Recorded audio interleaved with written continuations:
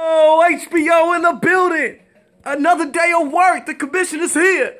We just saw an outstanding game between the Bears and the Carolina Panthers. What an upset. This is crazy. The freaking Bears upsetted the Carolina Panthers with ease. They did their job. They stopped the mighty Stavo. No more undefeated. They freaking grabbed the Panther by his throat and ripped him apart. This is going to be a good game that is getting ready to come. The Bears and the Vikings. A devastating game where these teams got to go to work. Now, the Vikings has been whooping ass all year long. Beating the best, beating the weakest, beating the good.